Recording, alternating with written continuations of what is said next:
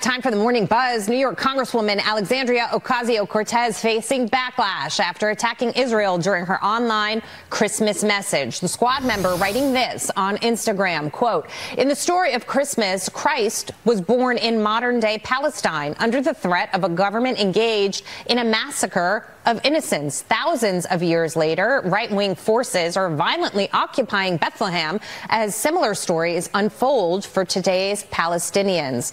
New York City also seeing a slew of pro-Palestinian protests around the city attempting to shut down Christmas for those who were celebrating